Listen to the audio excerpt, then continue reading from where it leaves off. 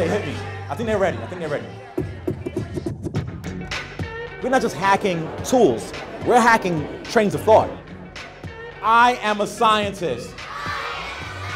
Even louder, I am a scientist. Perfect. What I've learned about amazing cooks and chefs are that they're really great scientists, except nobody ever told them that they are, because they know how to mix perfect things to make it taste a certain way, and they know what makes things brown. Like they know a lot of science by being a chef. So my mom was a scientist, but she didn't know it. Introducing kids to this idea of challenging the narratives that say that science is different from the arts, introducing them to the ways that hip hop connects to science, like having a hip hop sensibility and how that aligns with a scientific sensibility. Wait, disobey what? Newton's law? What happens then?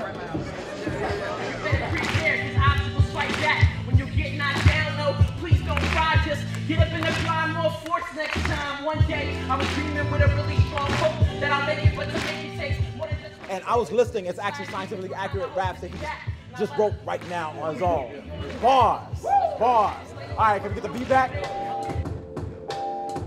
Young people who do this work, they don't name that as science. They're doing all the things that the most brilliant scientists do, and they think that that's just music production. There's a space within science for kids with a hip-hop identity, and there's a space within hip-hop for somebody who's a geek like me. Well, hold up, I'm off Newton. I'm on to Einstein. I like Einstein because Einstein's mind's like mine. This formula was E equals MC squared, which is weird because me is your favorite MC squared. Yeah. Does anybody kind of feel like they're a little bit more scientific after this?